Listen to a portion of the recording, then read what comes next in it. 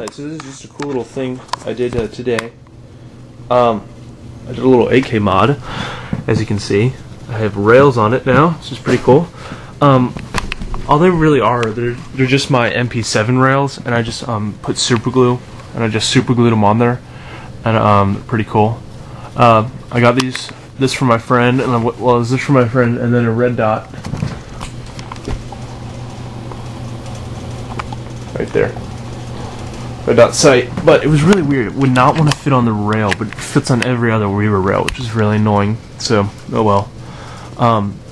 But I got this other flashlight from him, and so what I did was I messed around with it, and I was able to put my belt flashlight on, just a lot brighter. I also got the scope, then the silencer, so it's pretty cool. And I would bet that you could just buy the Weaver rails with the screws, and then if you had the real wood, you could just drill the holes into the wood, and then you could just screw them right in. So that way you can have the wood effect and with the rails on it. Looks pretty cool. The laser has a pressure sensor.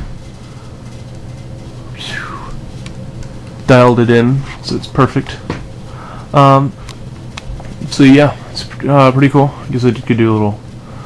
Nah, I'm not gonna go and shoot it. But so yeah, and then down the gun looks pretty sick. So you got all this stuff. You got the scope, you get the laser. There's the laser.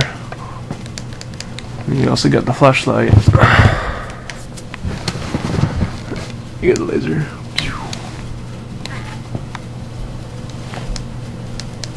You can't even see it, it's so bright. There you go.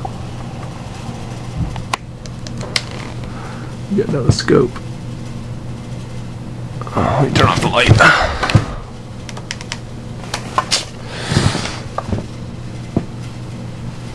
So on the scope you get the custom crosshairs, which is pretty sick. Look at that. Look at that, and your pipe and smoke is so cool. So yeah, and of course I also got the thing I love about this mount. Bam! You got your iron sights.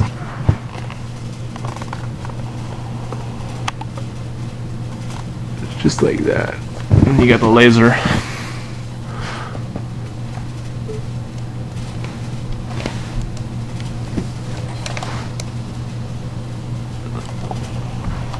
Pretty sick. And it runs all the way down to here.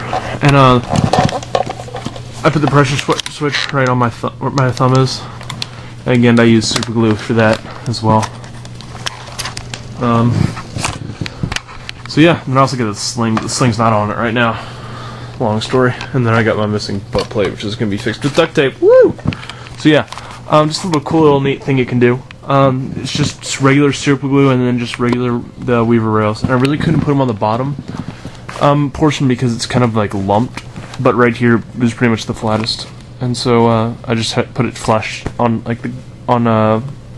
my table, and I just put super glue on the side and then on the underside of the Weaver rail, and then I just squeeze it together until it's flush right down there. And you can put whatever you want. I was actually thinking about putting the red dot on one side, but I don't have any more room, and I don't have any other Weaver rails. So yeah, pretty cool. Hope you enjoyed it. Subscribe.